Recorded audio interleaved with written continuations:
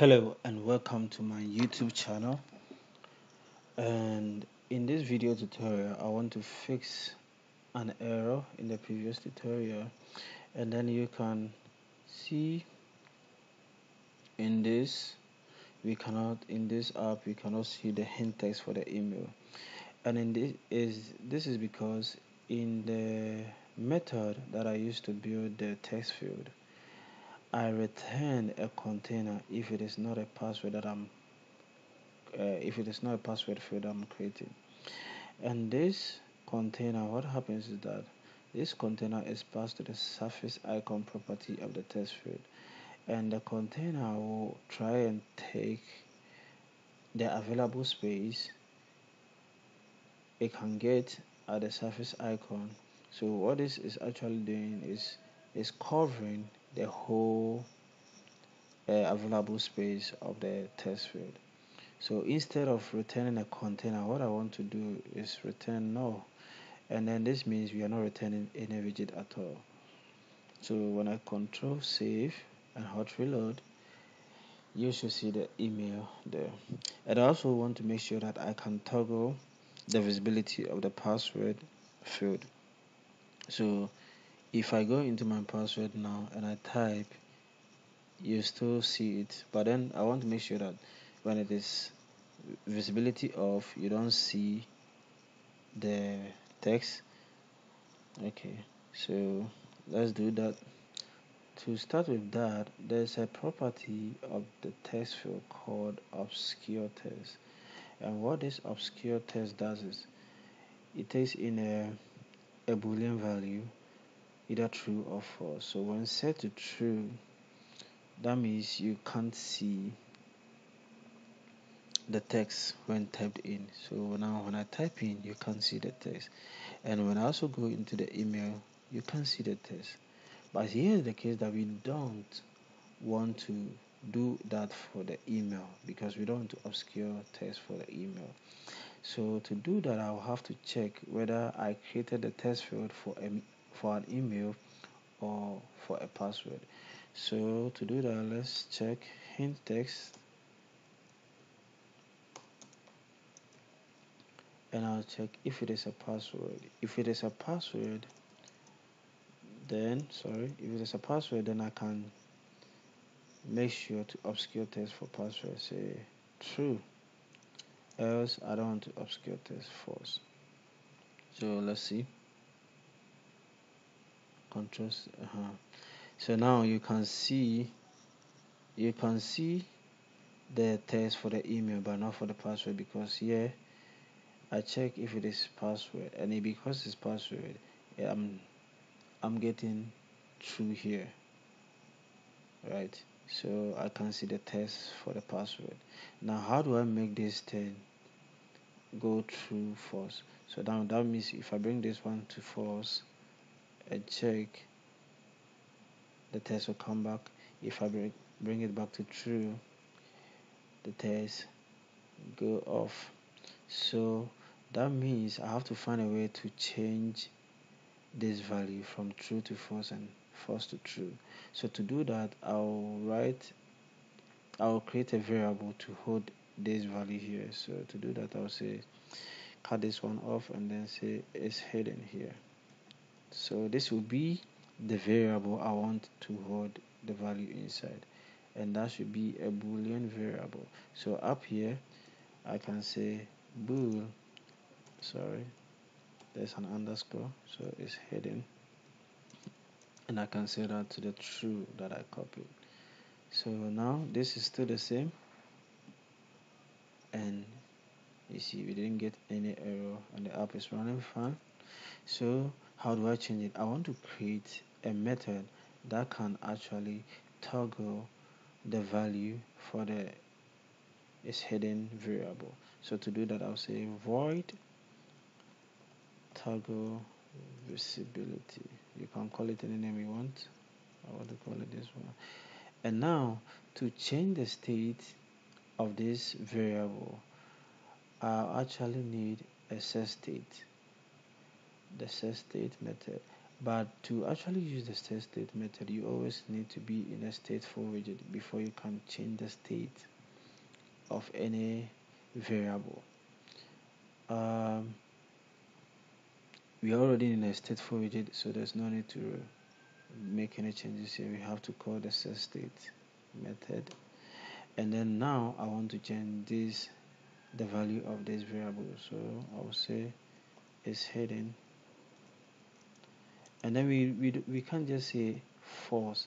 If you say false, that means anytime the button is clicked, it will be false. But what I want to do is that I know that this will return, this is having true. So anytime it is clicked, I want to change or negate it. So I can say it's hidden. Yeah. And then this will always, because of this sign, it will always negate whatever value inside. So if here is false, then when I click the when I call this method, this will change to what? True. If here is true, when I click, this will change to false. If here is false, it will change it true again. So now I just need to find a place to call this method or run this method. So inside my method for the build test field, where the icon button is, I can uh, I can call this method. I can call the method on the on press. So I can say toggle visibility, and then I don't need this parenthesis here. Sorry, I don't need this parenthesis here because I don't want to call this method immediately when this one called when this one is called.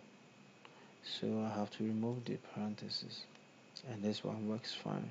So I control save and hot reload, and now when I click on the button, on the visibility button, you can see I can toggle the text.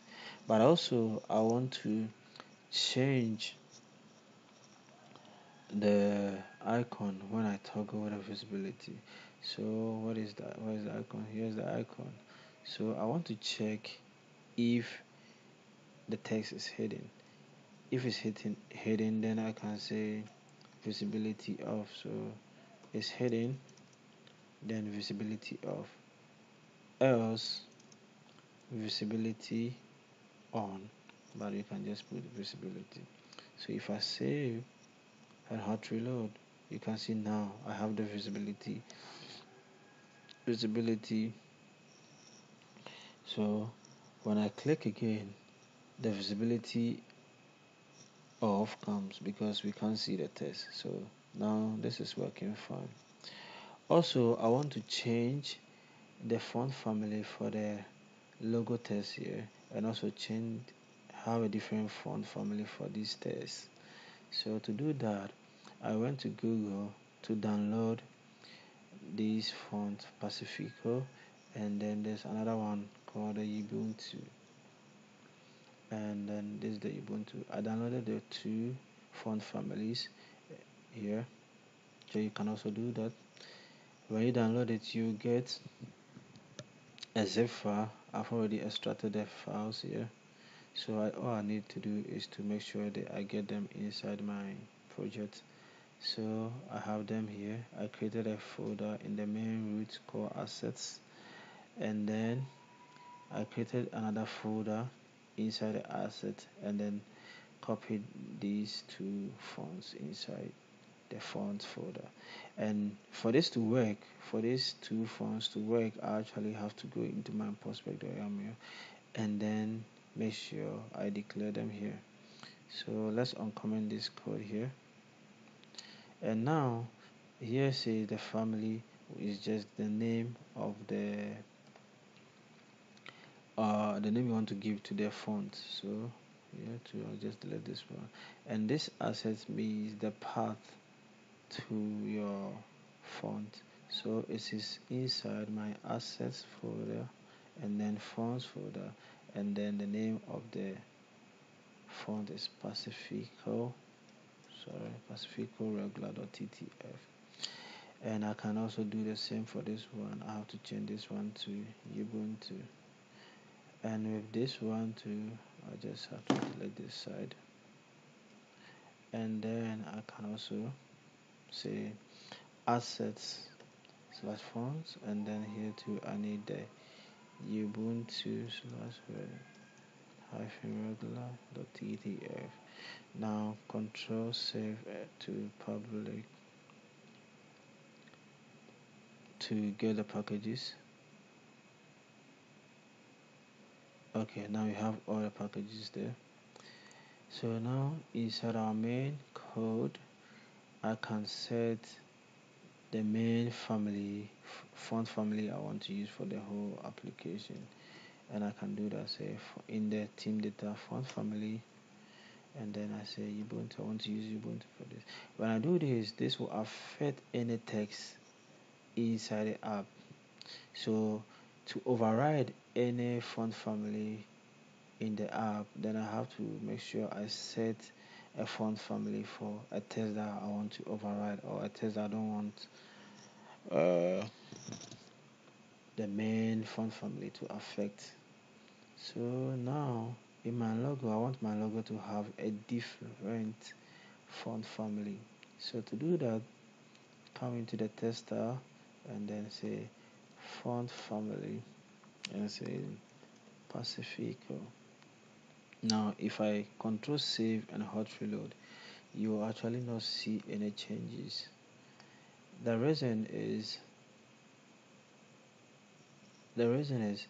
when you add anything inside your prospect.yaml, you when you add fonts inside your prospect.yaml, you have to in fact restart the whole application. So let's close this and then restart the application.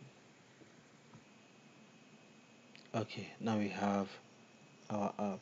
So you can see now the style of the logo text has changed, and also the style for this text has also changed.